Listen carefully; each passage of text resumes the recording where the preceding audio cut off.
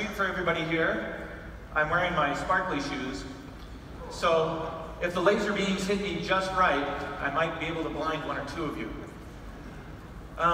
So this is amazing. I want to welcome you to the 23rd BlackHat.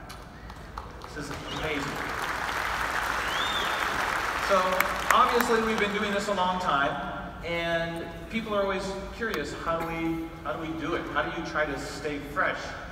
And it's really, I think, just all about the community.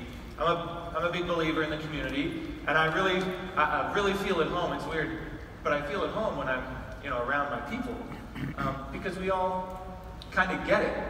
And we might not all get each other or what we're working on, but I think it's that creativity and that energy and that like our thirst to learn that's really inspiring.